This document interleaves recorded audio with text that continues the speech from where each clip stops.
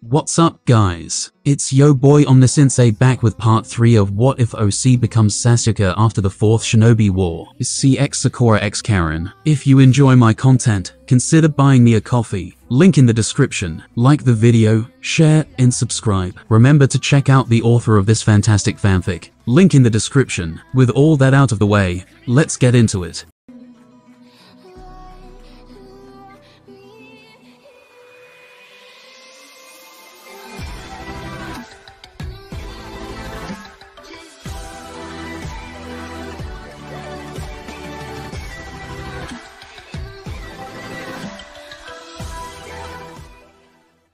Sasuke's POV. The barrier was shattered, unable to bear the weight of the attack. I and the others ride on the eagles made by Sai as we follow behind Naruto. We entered the barrier and saw a floating island in the distance. We went closer towards it, and when we did so, shots were fired at us. Multiple yellow balls of energy shot at us. Their numbers reached thousands as we flashed in the sky, dodging. On the island was a citadel. Many puppets were using some kind of energy-based cannons to shoot at us. Naruto in his Kurama avatar mode crashed right on the citadel. With a swipe he destroyed many of the artillery that was shooting at us, razing them to the ground. Charging a tailed beast bomb, Naruto released it into the heart of the citadel. The island shook under the fury of the strongest tailed beast, and the intense shockwave that followed knocked down the buildings like brittle sticks. Boom. Naruto was not messing around. He was a one-man army. He got out of the Kurama avatar and let Kurama control it. Kurama let out a lifetime of violence at the enemies. Every move he made crushed them all without mercy. Meanwhile, with the help of Sai and Shikamaru, Naruto headed straight to the castle to save Hinata. His steps were hurried, and he had eyes filled with determination that should not break. I gaze at their disappearing figure and wish them a stroke of silent luck.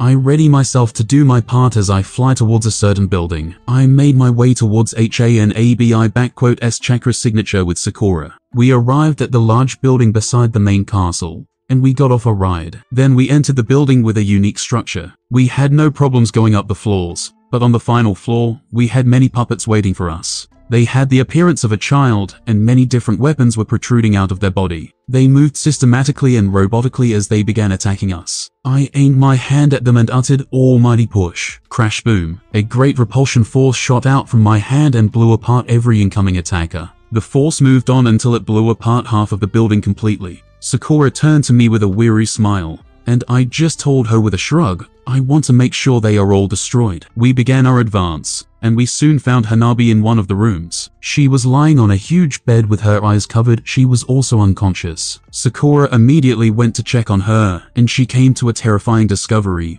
That eyes are taken, Sakura said in shock and an underlying anger. Are there any other anomalies with her? I asked, and she told me that she was fine everywhere else. She told me that they used some medication to keep her unconscious, but she would wake up soon if she was not given more. That bastard. Sakura gritted her teeth as she felt HANABI_SI with her hands, checking if there were any injuries. Then everything shook uncontrollably, and the building was about to collapse. Sakura carried Hanabi, and we both made a beeline towards one of the windows. We jumped out of the window, and we began falling from the height. Crash! The building was knocked down by a huge golem right after we jumped out from it, and everything came crashing down. The golem was fighting against Kurama, and they left destruction with every move they made. They were like kids fighting in a city made of Legos. I used my attraction technique to pull Sakura and Hanabi towards me, and we gently land on the ground. Then I immediately made some hand signs and used a jutsu earth style, earth dome. The ground beneath us came alive, and it shaped itself into a dome that protects us from the debris that came crashing down on us. I used enough chakra to protect us from anything that might fall on us. A few seconds later, the sound of buildings crashing stopped and I opened the dome. Sasuke, I heard a call and saw Naruto and the others flying on eagles in the sky. Sai made 2 more and sent them towards us. Sakura jumped on the eagle with Hanabi in hand, and I followed the action, and we were all flying above the citadel. We hover above the citadel, and we watch Kurama and the giant golem fight each other. The place was in a continuous state of being destroyed, and they razed it to the ground. It was a disastrous display of might that made everything else seem lucid. A clash between sentient calamities that could not have resulted in anything else but catastrophe. Kurama gathered a tailed beast bomb, and fired it at the golem,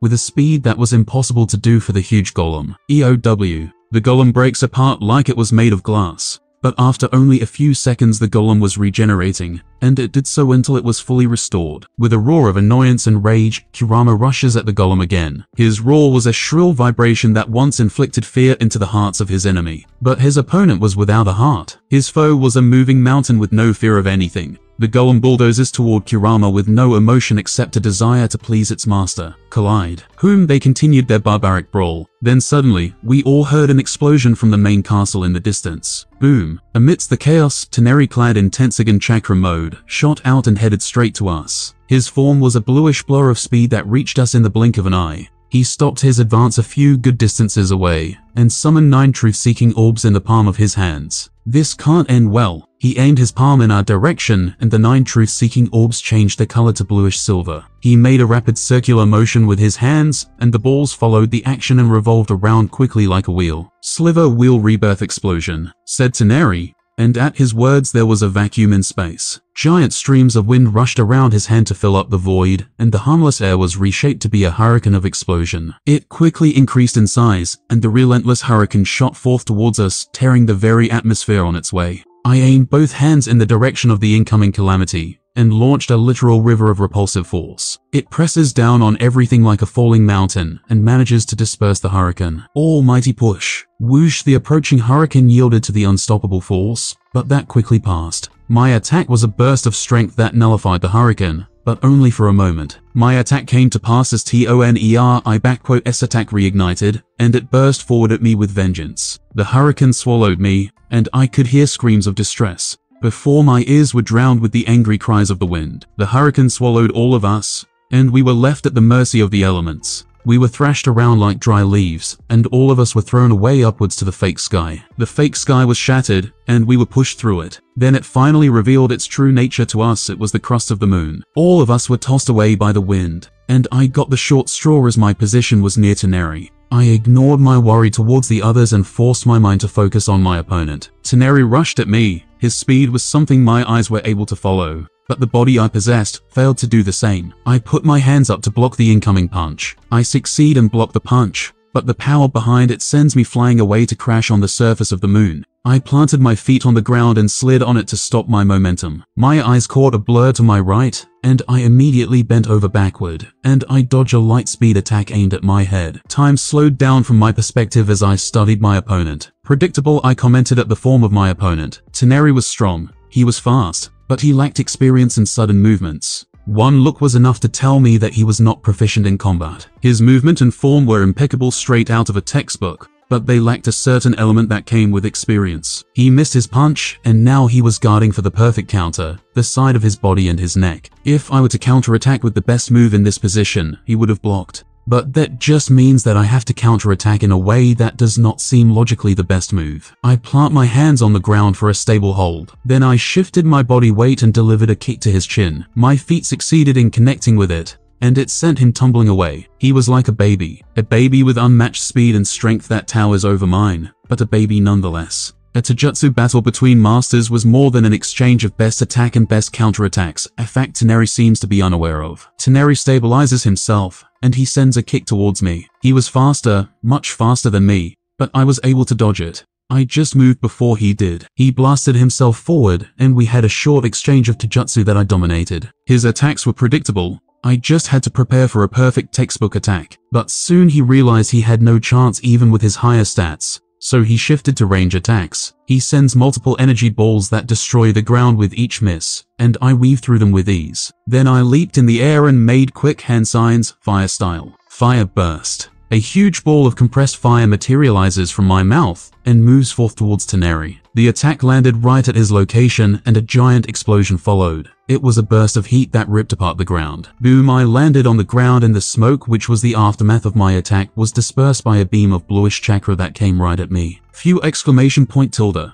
Earth style. Headhunter. Then with a single hand sign I sink into the solid ground, avoiding the attack that tears away the ground. The solid mass of the earth made way for me as I easily traveled underground. When I was under Toneri I launched myself onto the surface. I caught the shocked look of Toneri with my eyes as I hit him in the abdomen with Rasengan. Toneri backquote S body bends as I push the Rasengan forward. The Rasengan was a revolving compressed chakra that was created solely to demolish a target. Then with a twist of my hand, the ball of chakra launched out of my palm, and it carried Toneri's body up into space with a sonic boom boom. With a burst of speed, Toneri was launched upwards into space. The thin air was disrupted, and a violent gust of wind blew my hair. Then the Rasengan fades away to reveal another ball beneath it, but this time it was black. It was a circular mass of void that disrupted the very space in its vicinity. I held out my palm and clenched it into a fist as I said, "Planetary devastation / Chibaku Tensei." The ball became a beacon that forced all the debris and even the solid ground on itself. A mighty attraction force that beckons anything with mass pulling them onto itself. Toneri had no time to react as multiple rocks slammed at him. It was small at first, but soon gigantic rocks came crashing at him, burying him into the depth of their weight.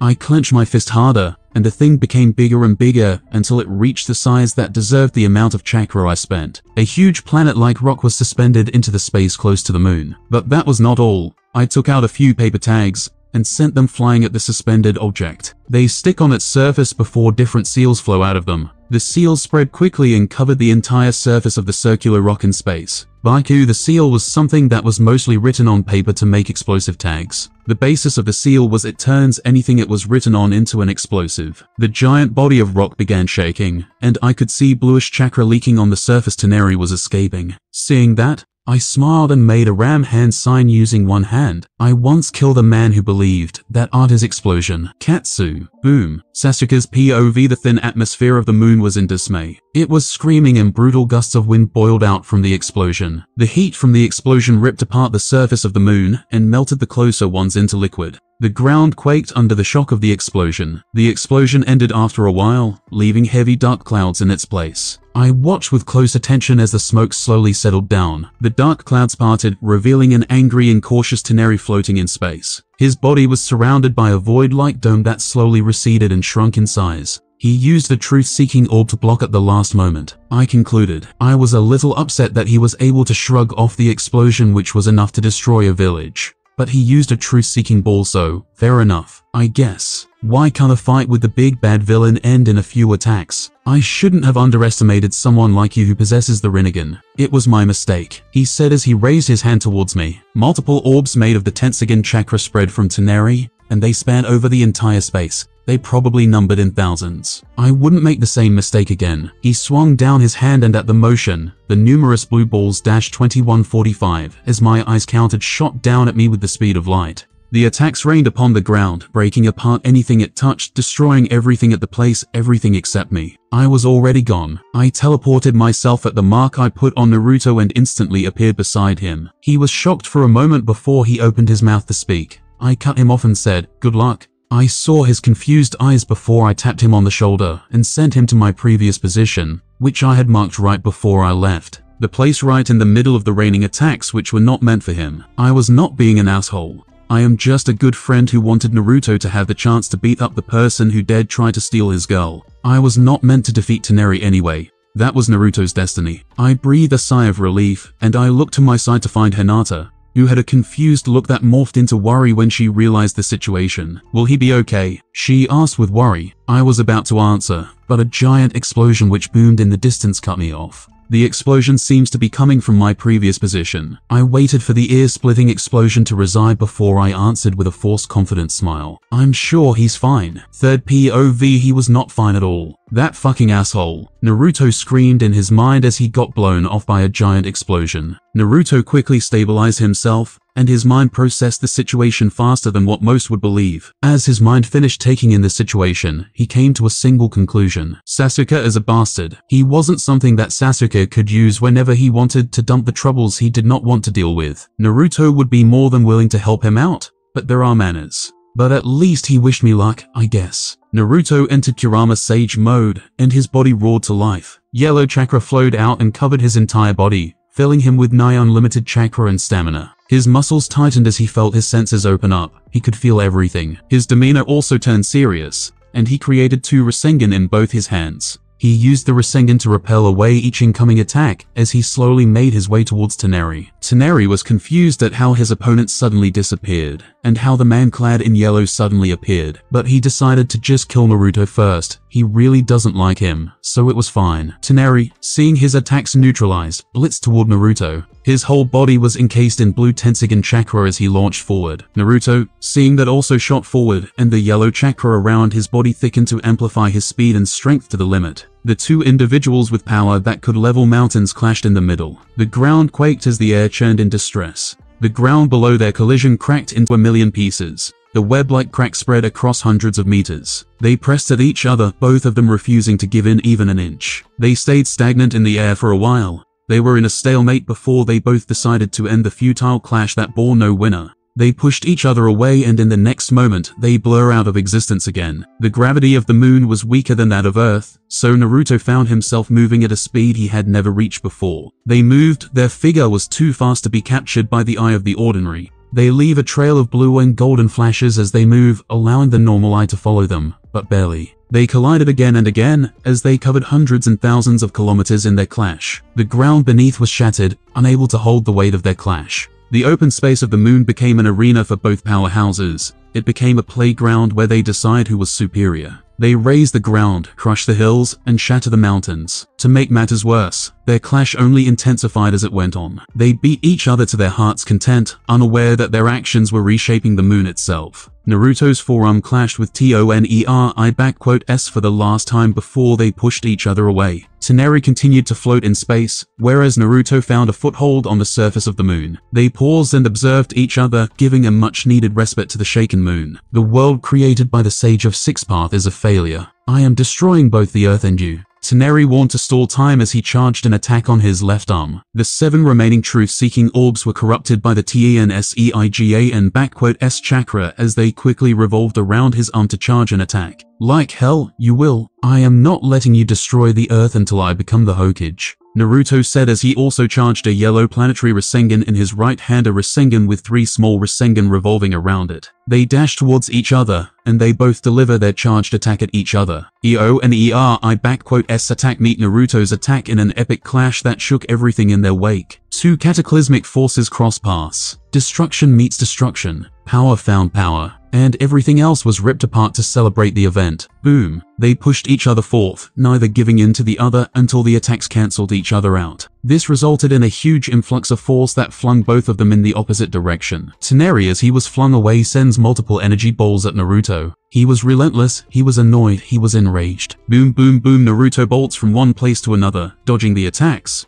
and leaving the ground to suffer in his stead. Those he was not able to dodge, he blocked using Rasengan. Toneri continued his onslaught for a grueling 6 seconds before he stopped. Enough. Toneri screamed in frustration as he hovered above Naruto. His eyes bore down on Naruto with a hint of respect, but that was overshadowed by the rage in his eyes. The truth-seeking orbs he had used only to channel the TENSEIGA and S chakra appeared in his hand. This time he used a single orb for his attack, while the others revolved around it to amplify the power. He then brought his hand up towards the endless space, and the 6 orbs spun above his hand rapidly in golden glory. The air hummed in absolute submission as the orbs gathered and charged an endless amount of chakra with each circulation. Everything was bathed in a blinding golden power as space shivered due to its existence. A long golden energy shot out of Toneri's hand. Its height cannot be seen as it seems to elongate to infinity. It was a literal river of golden power that was meant to rip everything apart. This ends now. The beam flattens itself to take the form of a blade. The edge was so sharp it was able to cut the space in front of it with its mere presence. Golden wheel rebirth explosion. Toneri swung his hand down, and with it, the blade-like energy was brought down towards Naruto. The blade ripped everything apart, and Naruto disappeared in a golden flash. His status was unknown. The attack did not stop there, and continued cutting everything like the sharpest blade on paper.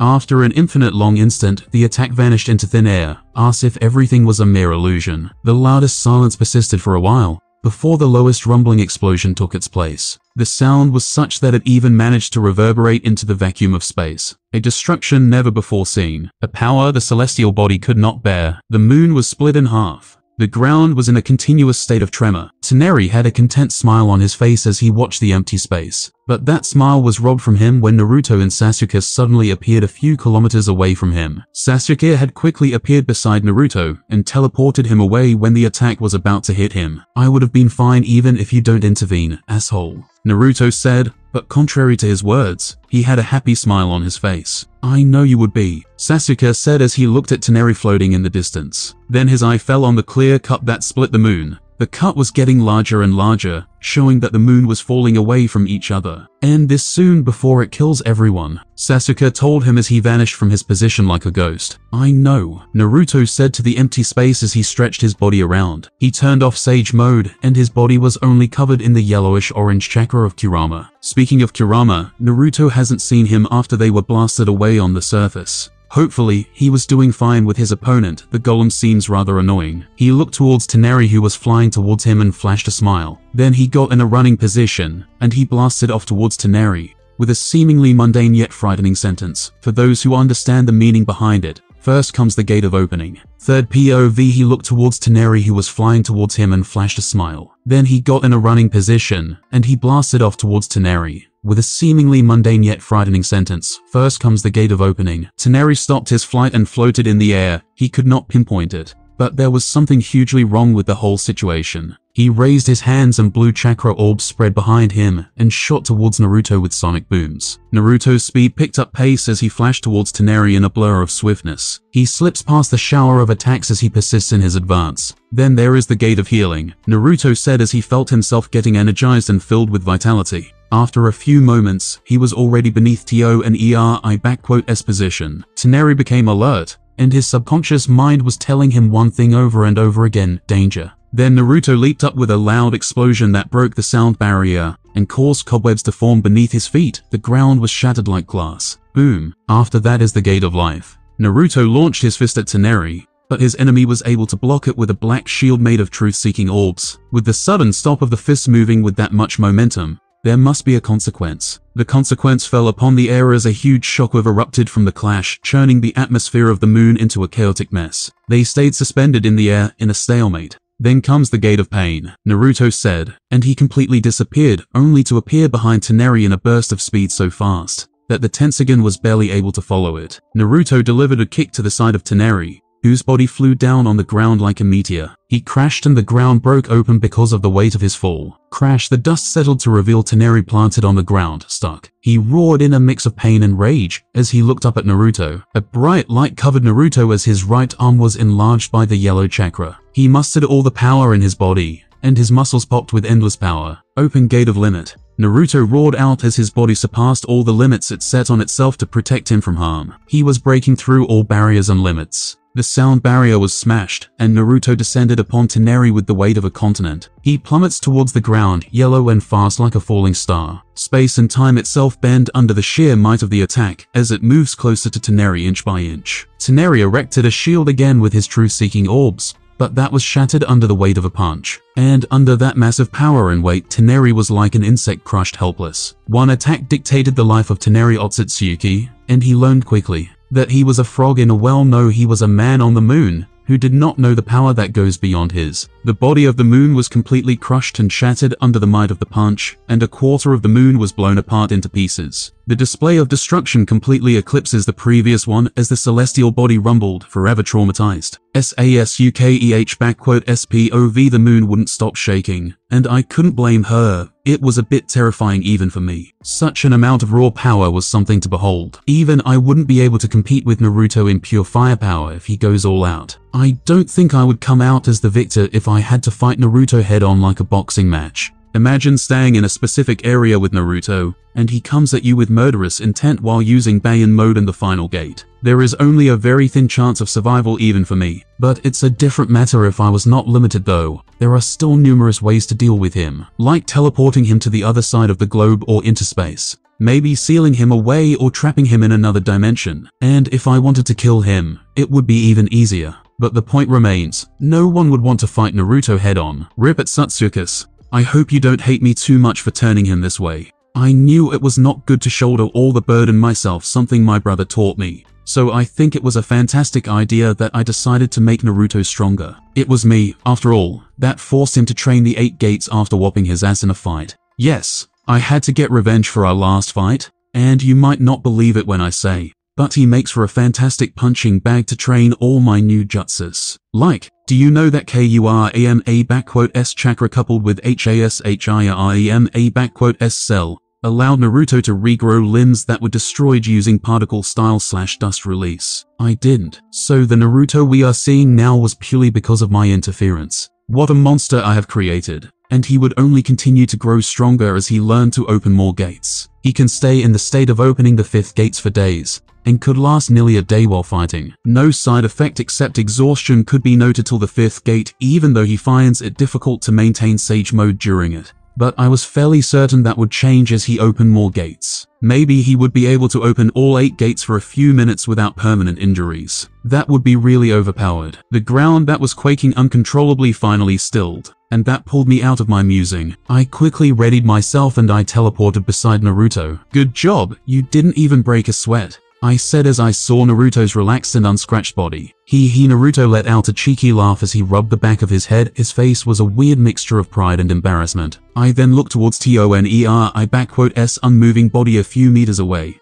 That was nursed right in the middle of a huge crater that spread and thinned into cobweb-like cracks that span outwards till the eye can see. Ouch, I mentally winced as I imagined how much the punch would have hurt. Then the whole place shook again, and the moon was rapidly breaking apart. Go, find the others and leave the moon before it is destroyed. I will take it from here, I said to Naruto. He stared at me intently before he flashed me his smile. That seemed to light up the dark space like the sun. He said, good luck, before he ran along to find the others. I watched as his form quickly disappeared into the distance. Then my eyes shifted to TONERI_S lying body. I could still feel the faintest heartbeat from him. I slowly walked towards him as I changed the path of my puppet from the Diva path to the Petra path. I felt TONERI_S faint heartbeat quicken as I got closer and closer to him, telling me that he was still somewhat aware of the surrounding situation. I stood beside his broken body that lay on the cold ground of the moon. The place would rumble and shake from time to time as the moon slowly but certainly falls apart. Let's see what you got, I said as I grabbed his head and began my procedure. First, I began absorbing his chakra, which was more than I expected. It took me more than 10 minutes to completely absorb every drop of chakra from him. But finally,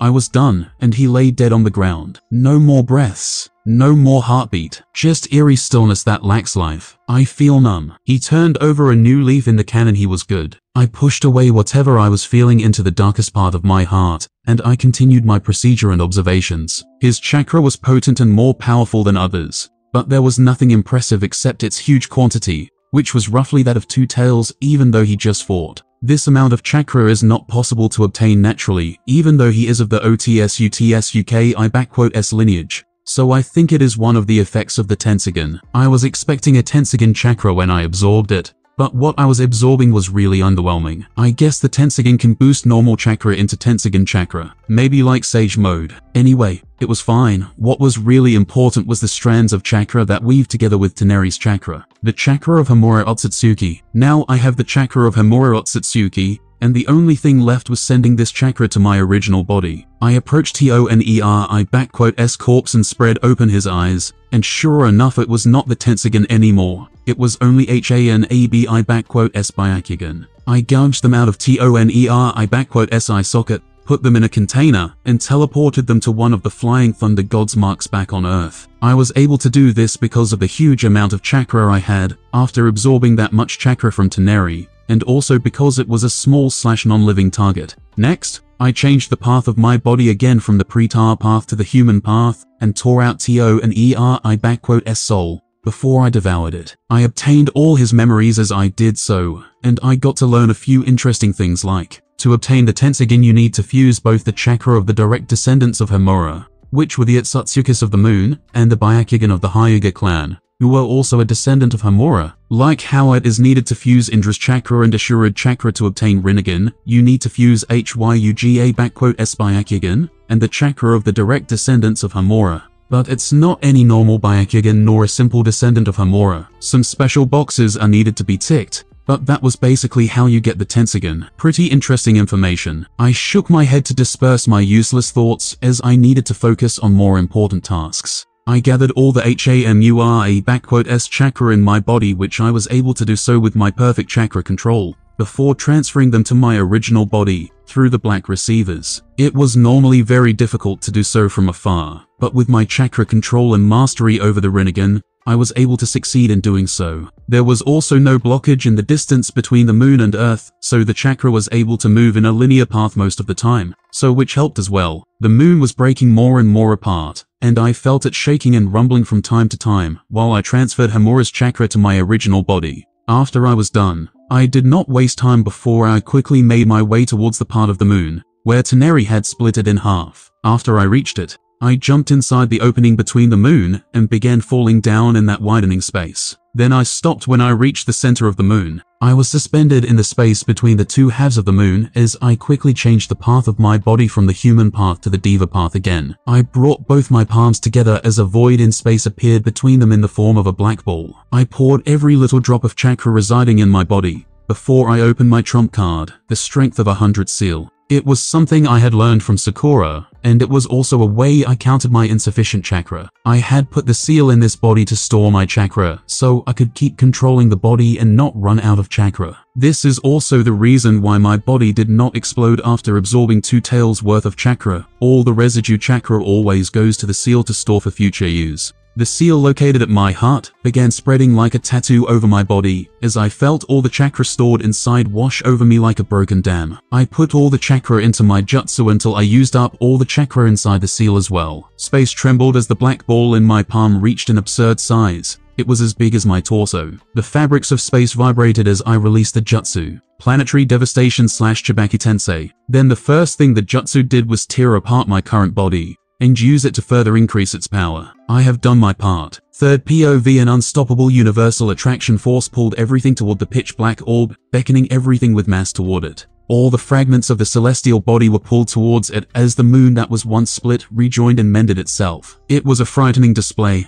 and it was even more frightening that a human was the one behind this phenomenon. The pulling force of the technique was such that the fragments of the moon that were already falling toward Earth stopped their advance and were pulled back by a stronger force toward the moon. The oceans back on Earth were also affected, causing tsunamis. Then the phenomenon continued until the moon was fully whole again. A mortal had moved and restored the moon to its former glory. Sasuke Uchiha returned to the moon in its orbit. Third POV, mission accomplished, Sasuke said as he stood beside Kakashi. There were also scientists and other important officials nearby as they all watched in amazement the moon that was being restored to its former state. Kakashi then turned his head towards him, and with a smile full of relief that his mask failed to hide, he said, "Good job." Sasuke nodded in response before he walked away and completely disappeared in the next moment. Kakashi, still with a smile on his face, announced that the Earth was saved to the others present, and an emergency announcement was made throughout the Shinobi world. Emergency announcement to the whole world. The moon has been stopped. 5 brave Shinobis, Naruto, Shikamaru, Sai, Sakura, and Hinata,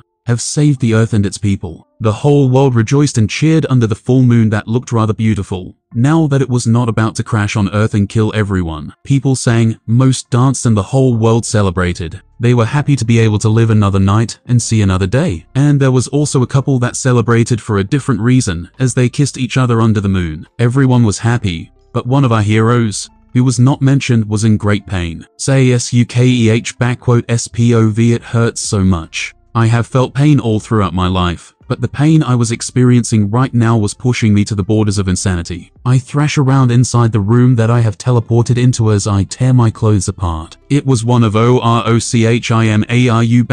secret bases that I have used throughout the years. My legs gave out as my body responded to the pain by writhing on the floor. I took out my weapon and threw it away, fearing that I might stab myself on impulse. Death seems small compared to the pain I am feeling right now. Then the pain bubbled up inside my heart, and some of the pain seemed to travel up my body and reach my left eye. Oh, no, something was happening to me. Not just physically but spiritually. My chakra was a boiling mess that tore itself apart in an attempt to fuse with something. Of course. JMURA chakra. Whose bright idea was it to absorb such chakra? It was me. Fuck. My mind became cloudy as my body flooded out dopamine and endorphins in an attempt to reduce the excruciating pain I was in. Everything was foggy and funny. It was funny. I already had some chakra of Hagoromo inside me, which was why I had the Rinnegan in the first place, and now I have acquired the chakra of Hamura. Hagoromo's and HAMURE_S chakra will create KAGUYA_S chakra. This means I may be turning into what Kagaya Otsutsuki was.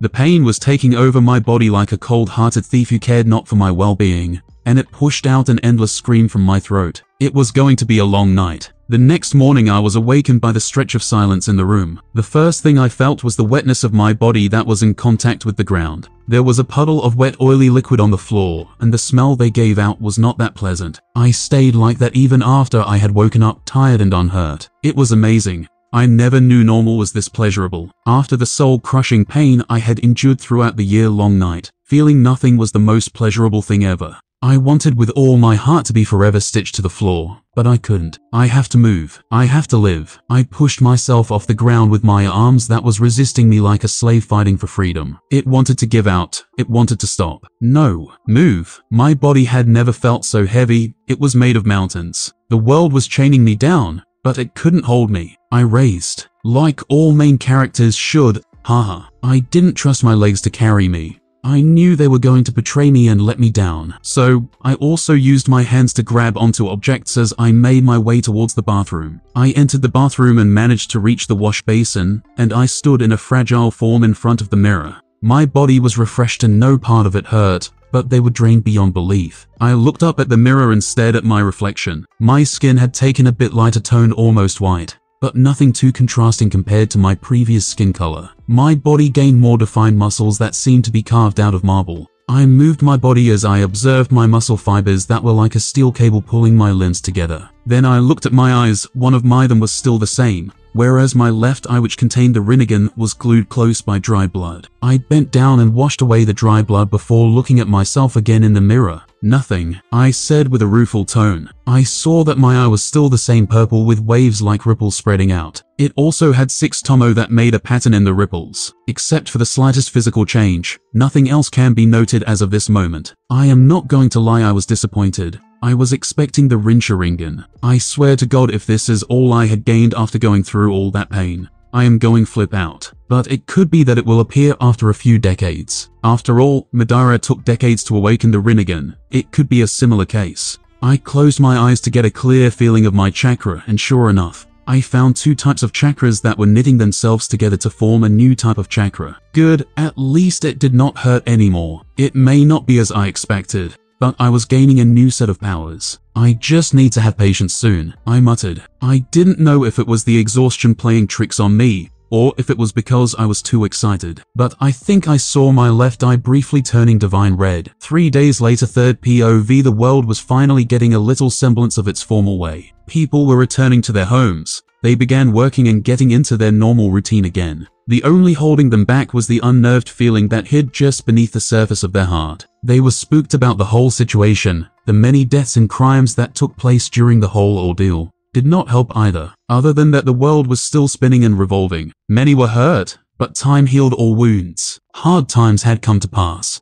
was what everyone was thinking. They enjoyed their ignorance, not knowing that it was just the tip of the iceberg, while the rest were hidden under the depths of the ocean, ready to be revealed in time. But some people were not as privileged as the rest. Few had to suffer for the mass. Cage Summit. All the cages were sitting around a table as they listened closely to Sasuke, who was standing in front of the table. Sasuke seems to be talking about some grave topic, as everyone has a deep frown on their faces. So what you are saying is, we are fucked. It was Inoki, the Tsuchikage, who summarized what Sasuke had just said. Another Cage Summit was called again, 3 days after the defeat of Tenari Otsutsuki, and no one was pleased with what they had just heard. The Otsutsukis was soon to invade Earth. Sasuke decided to inform the whole world of this matter, as the future was not something he could be sure of anymore. New variables appeared. The butterfly effect was working overtime, and fate seems hellbent on fucking him over. Every precaution needed to be made, and any help he could get was welcomed. Sasuke was giving the world a chance to fight for itself. Exactly how strong are they again? Temari, the Mizukage, questioned. Her mouth asked for an answer,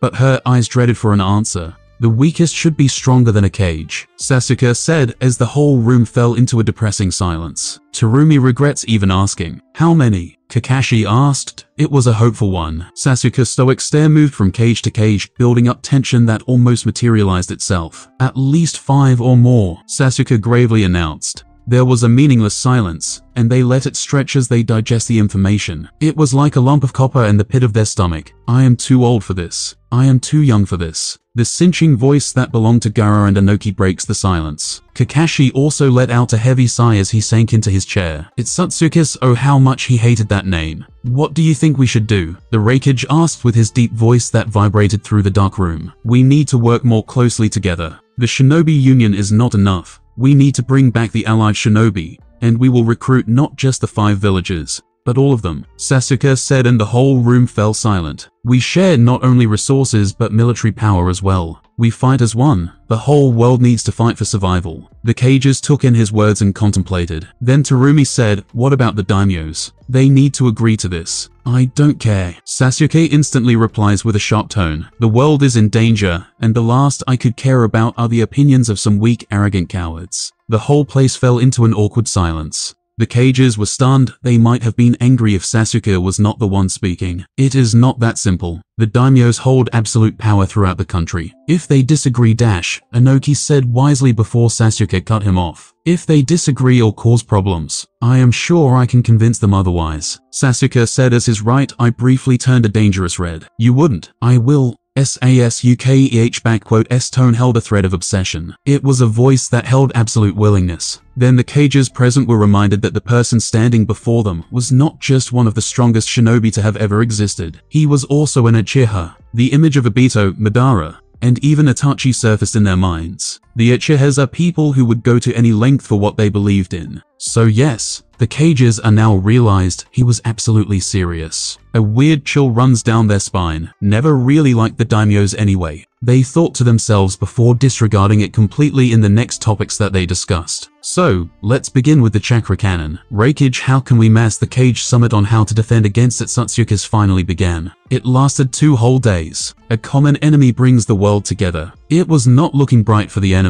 Say SUKEH_SPOV. "How is she?" I asked Sakura as my eyes fell on Hanabi, who was running in the garden of the hospital. "She is fine for the most part. Her eye socket had already healed, so it was somewhat problematic to transplant her eyes, but nothing I couldn't handle," Sakura replied as she leaned onto me, and we both looked through the window and gazed upon the light-hearted Hanabi. I was not able to return her eyes immediately, because of the situation I was in after I absorbed HAMURA_S chakra, so I only returned it yesterday. I am glad to see that she was getting well so quickly. Losing your eyes must really suck, I can imagine. You know, she really wanted to thank you. She does. Yes, she said that you are not getting the recognition you deserved, even though you are the one who contributed the most to saving the planet. She squeezed my body at the end of her sentence, as if to say that she appreciated me even if others didn't. Well, I was happy to hear that, but I wouldn't really like the attention either. The recognition I was getting was more than enough. Sasuke Uchiha, the slayer of 100 stars, they had called me after witnessing the way I destroyed the meteors to protect them. As much as I tried to deny it,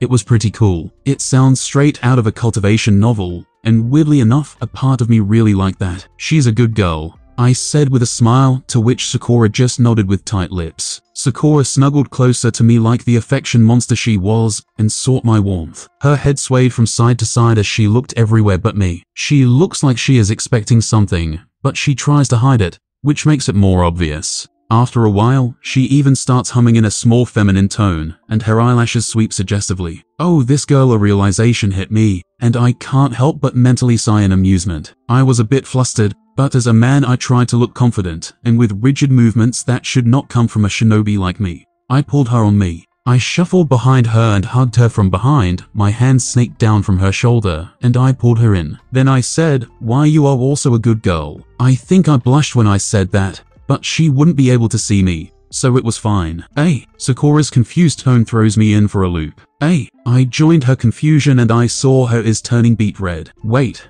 Was she not expecting a compliment? I thought she was jealous and wanted me to praise her too. No way. Don't tell me she was expecting a kiss. Realizing that, I moved in to kiss her in a lame attempt to save the situation, but my lips couldn't reach her as I stood behind her. I ended up missing her lips and kissed her on the side of her nose. A small laugh slipped out of her before she blocked her lips with her hands. I slowly pulled my head back in defeat. I tightened my grasp on her to make sure she didn't turn around. I could not let her see the state I was in. I am sure I was a blushing mess, and I can't let her see that. Sakura's body started shaking as she tried to stifle a laugh from escaping. It was then that I noticed that my reflection could be seen from the glass of the window. No, ha ha ha ha. She couldn't hold it anymore as a healthy peal of laughter left her lips, and she turned around to hug me. Even though I was embarrassed, I was happy if she was. That was the point of all my actions anyway. So I joined her laughter. We stood there in each other's embrace for a long time as we took in each other's presence. She quickly managed to make me comfortable, and we shared a moment together. But sadly, it inevitably came to an end. I felt a tug on my chakra, and I looked at my palm as a few seals materialized on it. This isn't good, sorry. I have to go, I told her with reluctance. I got out of Sakura's grasp and moved away from the window. My body tensed up,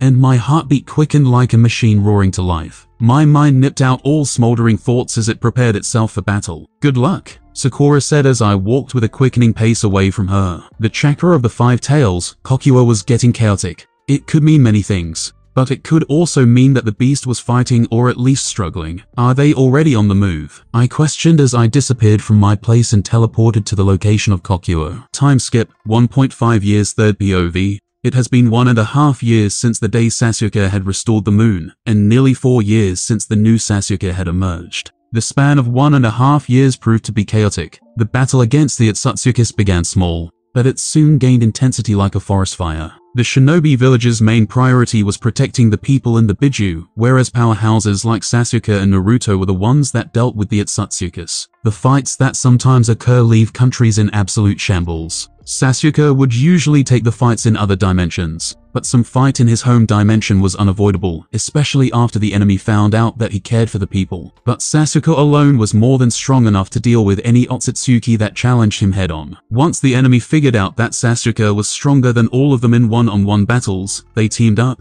The enemies who thought of themselves as gods were forced to team up to fight against someone they considered an ant. It infuriated them to no end. Kinshiki Otsutsuki, Momoshiki Otsutsuki, Isiki Otsutsuki, Urishiki Otsutsuki, Ryushiki Otsutsuki, Yabai Otsutsuki, Tamaya Otsutsuki. These were all the Otsutsukis that Sasuke was fighting against. He realized at some point that his world was different from the one from his knowledge. If he were to describe it, he would say it's an AU. The difference is the new Otsutsuki and their earlier attacks on Earth. It was quite infuriating for him, but it makes him wonder if this was the reason he changed the way he did. Was the whole reincarnation and soul fusing thing a way for the world to balance things out, since the enemies were more powerful? He did not know, but it seems likely. The Otsutsuki teamed up to fight against him, but with the help of every Shinobi village and Naruto, he was able to fight them off just fine. The war continues. The war between the world and the Celestial clan. It was mind-blowing how many incidents and battles happened in the stretch of a year and a half. The current age was even called the Age of Disasters, starting from the 4th Shinobi War, the Falling Moon, and now the battle against the alien gods. But that was finally nearing its end. The Otsutsuki had been lying low for more than a month now, and Sasuke with the others cornered them inside a cave located in the land of snow. Is everyone in position? Sasuke asked as he watched the mountain in the distance, which was the hideout of the Otsutsuki. Yes, the chakra cannons are ready, and the other troops including the Suicide Corps are stationed around the mountain. Ino's answer came inside his head. The troops were more or less all cage-level shinobis, consisting of the village cages and some reanimated shinobis.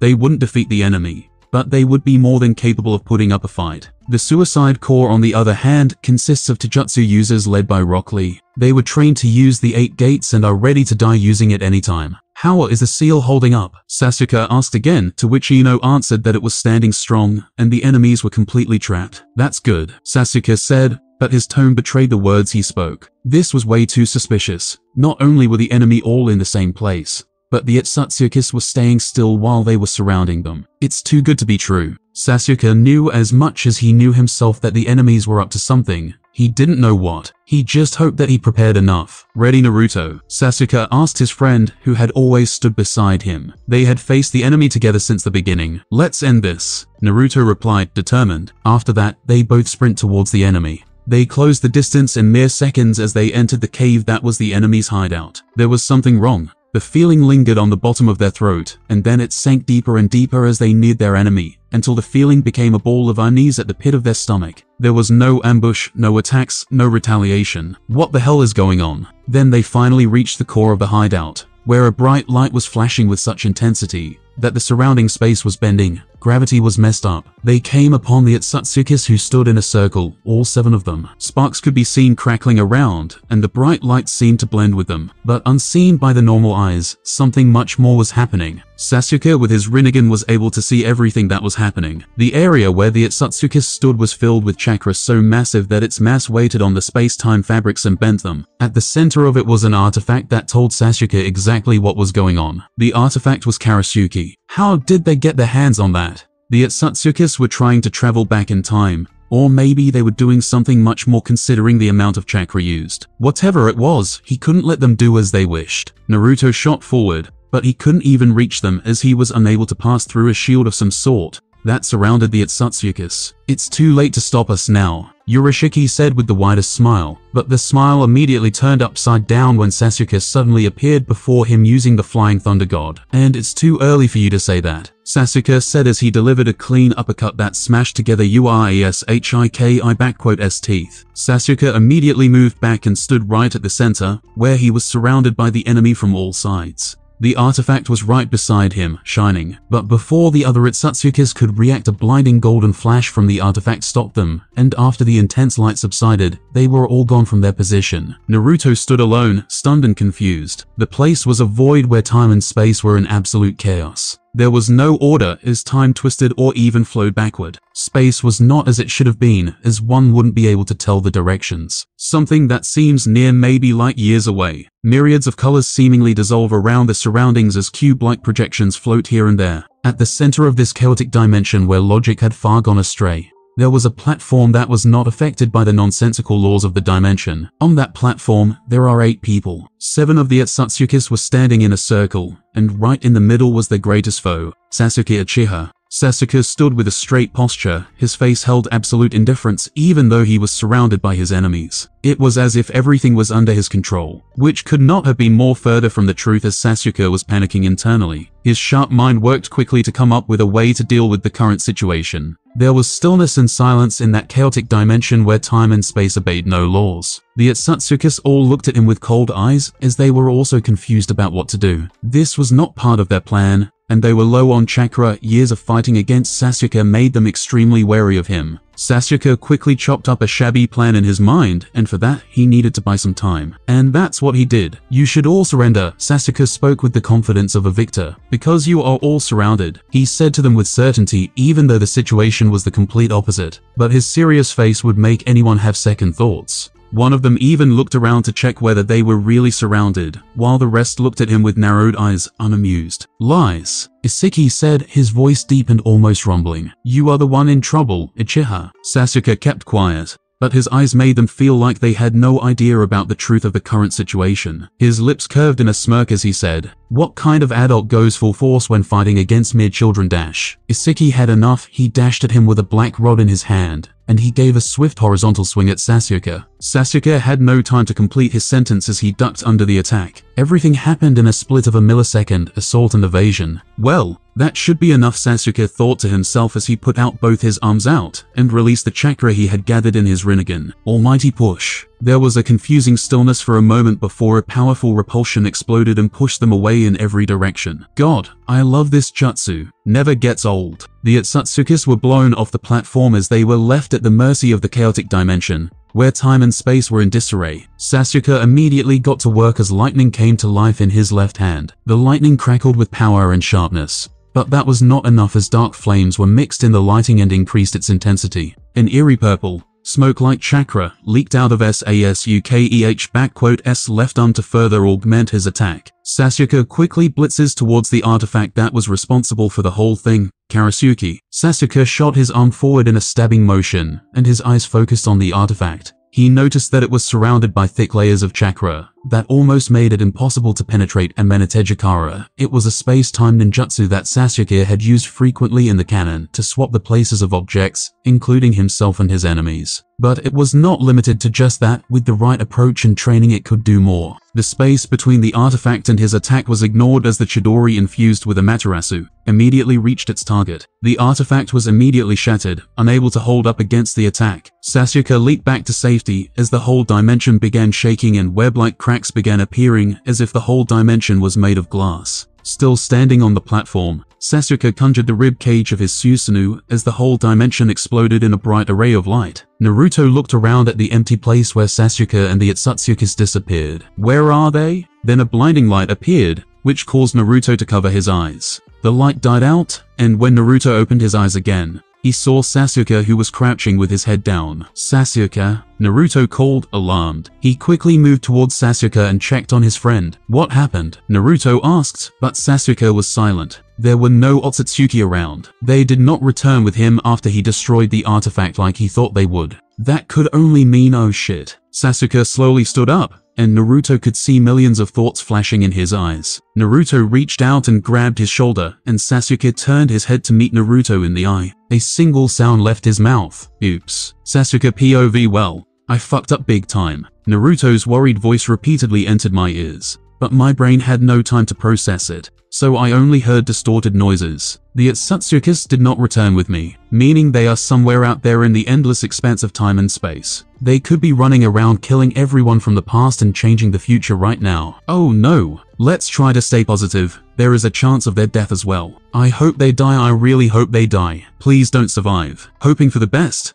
I tried to sense the seal of the flying thunder god I put on them, and got a ripple of reaction. No. I had upgraded the seal to be able to sense and teleport to other dimensions, since the Otsutsuki can travel dimensions, so I could sense them even though barely. It was akin to trying to sense something that's deep underwater. You can't see it, hear it, or feel it, but you know something was under there from the ripple at the surface. I could be sensing their corpse, but if the seal survived that fluctuation of time and space, I don't see the reason they wouldn't. Oh, this sucks. This really sucks. I felt a hand grab my shoulder, and I turned to the owner. I locked eyes with Naruto, and I can't bring myself to tell the hard truth to those blue orbs. So I just said what felt right at the moment. Oops. SASUKEH backquote S POV. The world celebrated. Finally, the world under the guidance of Sasuke Uchiha was able to fight off the alien invaders and save the whole world. Rejoice. As far as the people were concerned, the great mission in the land of snow was a success,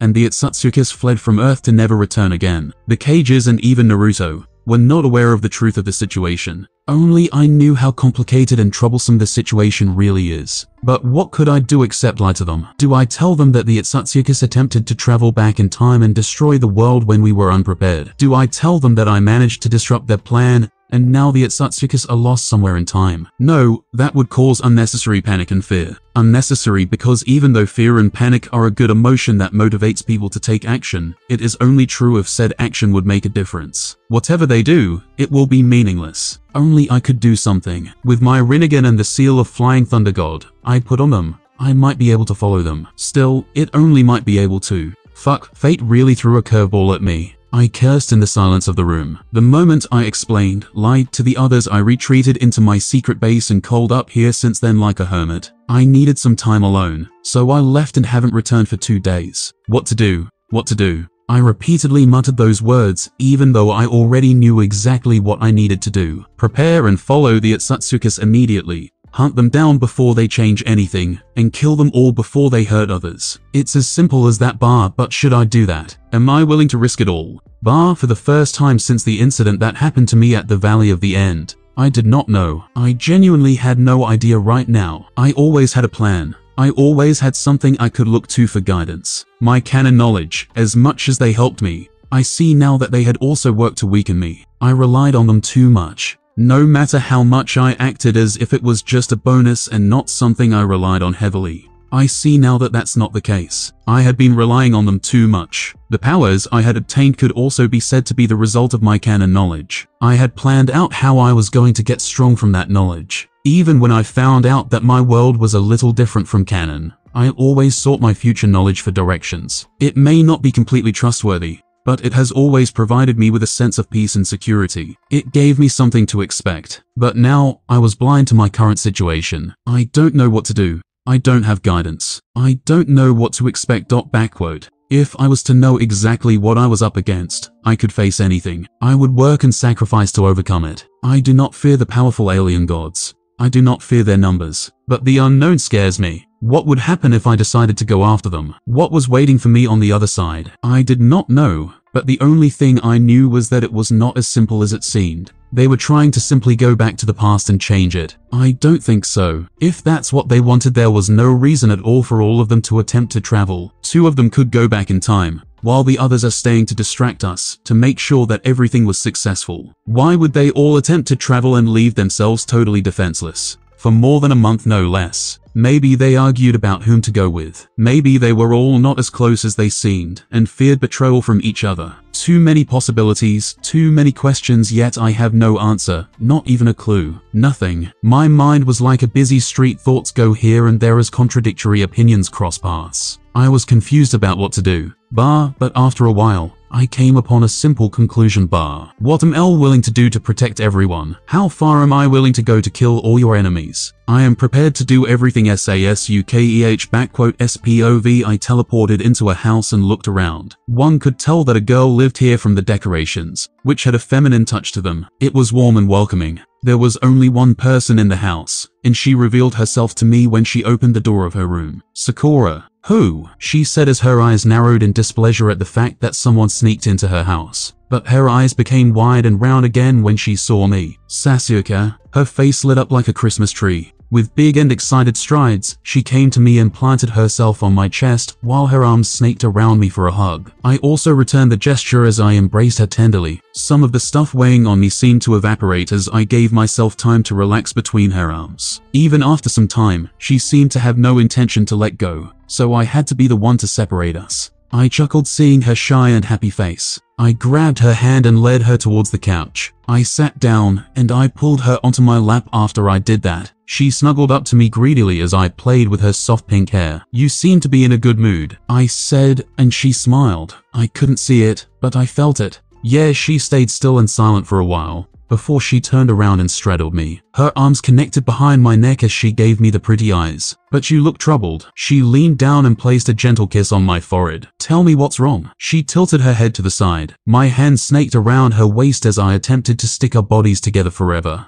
I released a sigh as I looked deeply into her green eyes. I have something to tell you. Third POV. Sasuke told her everything about the situation. The Atsukis who are lost in time and even his decision to go after them. Sakura was silent throughout the explanation. She listened closely to whatever he had to say, while her eyes observed his unwavering dark eyes. When she heard that he was going to leave to hunt down the Atsukis, it scared her. She understood that it was necessary. She knew that he had to do it. A logical part of her agreed with what he was planning. But would you stay if I asked? Sakura asked as she curled up and hugged him for dear life like a child begging her parents not to leave. I have to do this, Sakura. His voice was firm, like metal. Is there no other way? Her voice was not firm. It was like liquid, it evaporates. Sasuke looked at her with emotion as he told her that there was no other way. Sakura didn't like that. She didn't like that he would be in danger. She didn't he liked that he had to leave again. She didn't like that she might never see him again. But she knew she couldn't make him stay. Sasuke had responsibility, and as a woman who loved him, she should support him with his decision instead of being annoying and making it harder for him. So she said, I understand. Tears pooled in her eyes as she said the words she did not agree with. Then she decided to be daring and make a demand to him. But you must return. Her voice came out more like begging than demanding.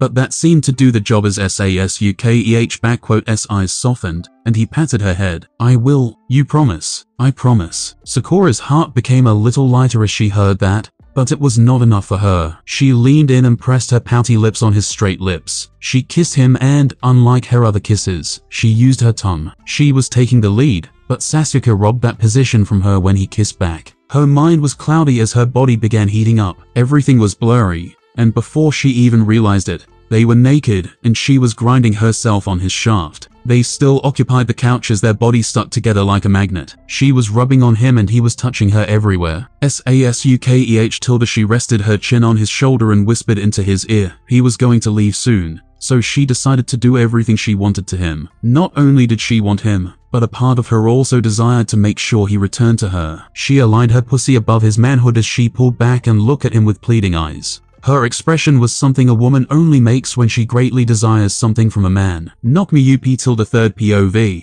I think I am out of chakra, said Naruto, the reincarnation of Ashura, the man with the Uzumaki lineage, the sage and the Jinchuriki of the Nine Tails. As he said, he was getting out of the chakra. What fuck? Nonsense, you can do one more, Sasuke said nonchalantly as he unrolled a new scroll on the ground. The scroll contained complex Fuinjutsu seals, and if an expert were to look at it, they would be able to make out some meanings like store, preserve, trap, etc. The place was dimly lit, and there was nothing much except some paintbrushes and shelves which contained rows and rows of books and files. At some corner, there were also different ninja tools. Sasuke and Naruto were currently inside SASUKEH's secret base, and Naruto was tasked with filling out chakra storing scrolls, while Sasuke was closing and putting away the scrolls Naruto had already filled. This had been going on for some time now. Sasuke had sought out Naruto and requested a favor. He asked for chakra, and it seemed like he wanted a lot. Naruto was clueless about why Sasuke needed to store this much chakra. He already had enough to blow up a village with the pure chakra alone. Why do you need all of these anyway? Naruto continued with his task even though he questioned why. He put his hands in the center of the seal and pushed out the Nine Tails chakra, and the seal absorbed it like a sponge. I hope you are not planning anything bad. Sasuke chuckled at that and said, don't worry about it. It's for something I can't quite disclose to you. Fine, keep your secrets. Naruto said. He was used to Sasuke being up to different things, so he tried not to be too nosy about it. His friend was always busy with missions or protecting the world from the shadows, as he liked to call it. He was barely ever present in Konoha, and if he was, he would always hang around with Sakura. Just make sure to attend the wedding. It's 2 months from now, Naruto said. Sasuke appeared thoughtful as he said, I will try. Naruto sighed. He would appreciate it if his best friend was present at his wedding, but he knew how busy Sasuke was, so he settled with that answer. It's done. Naruto fell on his butt as he released a heavy breath. Thank you, Naruto. Sasuke picked up the scroll and closed it. The scroll shrinks in size, and Sasuke quickly puts it away in his ninja pouch. Sasuke was doing all this as a preparation for his travels. Dimension or time traveling required an absurd amount of chakra, so he needed to have access to an abundance of it. And even though he never experienced it, Sasuke was really afraid of being out of chakra. Sasuke was finished dealing with the chakra preparation, so he continued his other preparations. He teleported to OROCHIMARU space, where he met with Karin. He also informed her about the situation, and unlike Sakura, she simply accepted it with a smile and wished him luck. But things also got a little spicy between them. But it was nothing special, as their relationship was far more physical than what Sasuke shared with Sakura. Karin was simply a creature of sex. He would have never guessed. It was as if she was born to entice every masculine trait he had. After that, he did what he was there to do. He took everything he would need from the base, which ranged from ninja tools, medicine, and even poison. Orochimaru was not there, as he was holed up in his lab for a few months now. Sasuke wondered what the guy was up to. After the Fourth Shinobi World War, he had focused on creating a perfect human instead of turning himself into a perfect human. He reckoned it would be easier to create one instead of changing himself into one. It had been more than once since Orochimaru asked Sasuke if he could have his sperm. And of course, Sasuke declined. Sasuke shook away the thoughts as he entered one of the rooms in the secret base. The inside was dimly lit as giant test tubes and machines could be seen inside. Sasuke walked towards one of the test tubes,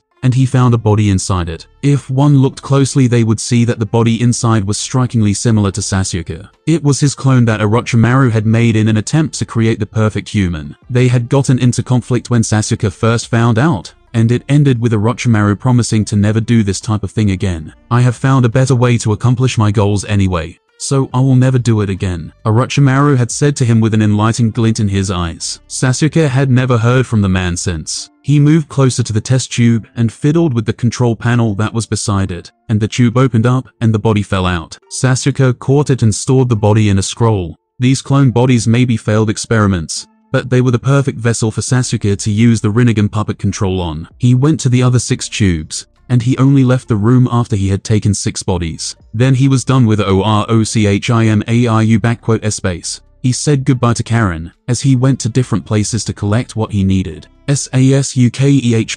SPOV. This feels more nerve-wracking than I thought, I said to myself as I stood on top of the Hokage mountain. It was noon and the sun was at its peak, its intense and nurturing heat shone upon the world without discrimination. It was hot, but it was not humid, and the wind would blow frequently to cool off the heat. I overlooked the village of Konoha as I stood upon the ridge of the mountain. The village was full of life as people went on about their days. Shopkeepers shouting to attract customers, small kids playing in the park, children running around in the school playground, and the many civilians who were busy with their own lives. I could see them all, every corner of the village, including the couple who were making out at the alley. They lived, unaware that their lives could change at a moment's notice. They are lucky to be under my protection. I turned away from the village and walked a few paces away from the edge as I prepared myself for the dimension/time travel. I used my Rinnegan and using an absurd amount of chakra, I opened a purple swirling portal. I had to brute force through, as this was the first time for me. I observed the portal and saw how space was twisting along the ends. It was like a hole was punched through reality. I was not sure where this would lead me.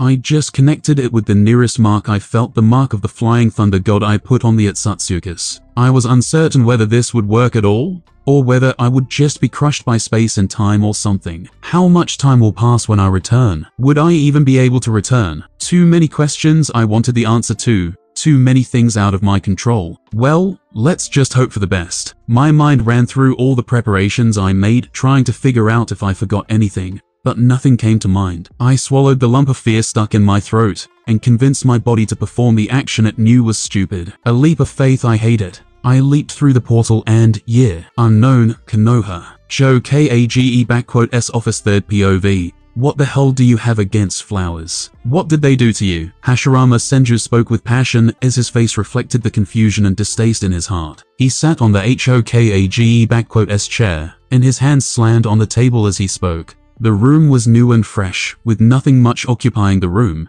except the HOKAGE chair and table. In front of him was a man with spiky long black hair and black eyes. The man was dressed in maroon armor with numerous metal plates forming protective guards along his chest, waist, shoulders, and thighs. The clothing under the armor was an indigo long-sleeved shirt with a knee-length mantle, pants, open-toed boots, and gloves. It was Madara Uchiha. This is not about the flowers. If you want, you can let the flowers grow in the Senju clan areas, but not on my clan compound. Madara spoke with intensity as if his right was violated. Madara had gone to the 4 newly formed ninja villages to assess their strength and to show how much stronger Konoha was. He had done so with Tobirama, who had still not returned, as his job was to create bonds and treaties with the villagers. It was a strategy they had devised to maintain peace and keep the new village in check. Madara would visit newly formed villages to assert dominance, and after that Tobirama would talk about a treaty to them. It basically is a threat: make peace with us, since you are going to lose anyway if we fight. After Madara had finished going through all the villages he had returned, but to his horror, he found the village covered in beautiful flowers.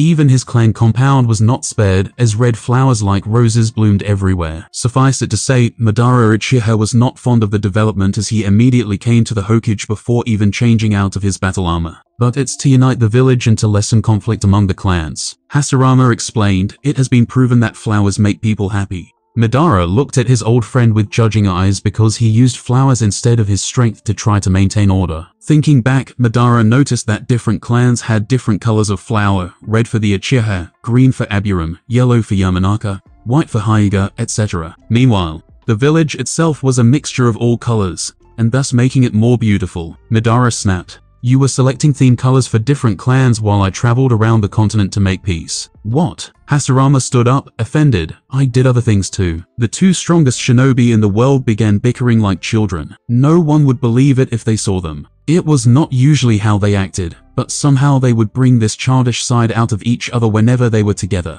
I am telling you, I will burn it down if you T disperse the flowers. Madara spoke in finality as he folded his arms. A gloomy aura leaked out from Hashirama at that as he hung his head low. You hate it that much? Huh? Madara was about to respond, but his body suddenly tensed up, and his arms unfolded and got ready to act. His demeanor took a serious turn as he turned around and looked towards a specific direction. What an immense amount of chakra, Madara commented as he sensed the chakra fluctuation at the border of the Land of Fire. It was not well known, but Madara was a powerful sensor. He was easily able to sense the chakra of someone from countries away. What he was sensing now was the fluctuation of chakra at the border, and after that fluctuation disappeared, a new chakra signature popped up. Whoever it was, he or she had a powerful chakra, and the quantity easily rivaled his. Madara focused on this new chakra signature as his mind tried to come up with the identity. As far as he knew, there were no other people who had this kind of powerful and huge chakra except for him and Hashirama. He should be aware of someone with this kind of power, but the signature felt foreign, meaning that such a powerful individual existed, but he never met him or her. Could it be a tailed beast? Hashirama said. He was someone whose sensing ability should not be underestimated either. He was a sage, after all. He was not as vigilant as Madara. But the moment Madara tensed up, he also spread out his senses to find out what was wrong. It's unlikely. It's too small to be a tailed beast and too controlled. Madara pondered for a bit before he said, maybe someone from the Hoshigaki clan. They focused on the chakra as they wondered who it could be. They had not taken action for now, as the person was far away and did not seem hostile. But that changed as the chakra became aggressive. One could get information from sensing someone's chakra from their strength and even their affinity. Since chakra is a reflection of the spirit and the body, it also tells the nature of a person. The chakra they had sensed was controlled so they could not tell much, but now the same chakra erupted out of control, and they were finally able to observe it. Both of them felt it, the deep hatred that threatened to devour the world, the anger that was barely contained. They wondered how a chakra can be so dark, and how someone can be so bitter. That's not all, as the chakra erupted it sent a message of endless bloodlust. Madara and Hashirama's hair stood on end when the hatred and bloodlust washed over them. Hashirama. Madara called out to his friend as he immediately flashed away from his position, leaving an afterimage. Hashirama followed immediately as they both rushed with great speed towards the presence they felt at the border, which they now labeled as a threat. Madara and Hashirama, who are at the pinnacle of power, briefly felt something that they thought they had forgotten when the chakra erupted, something which had stuck with them for the longest time before they finally grew out of it. It was an old friend. It was brief, but for a moment Hashirama and Madara felt fear. And that concludes this episode. If you enjoyed it, I'd seriously love it if you guys could leave a like on the video, as it genuinely helps out so much, and it keeps me going, plus it takes only 1 second. That said, have a wonderful day. Catch you in the next one.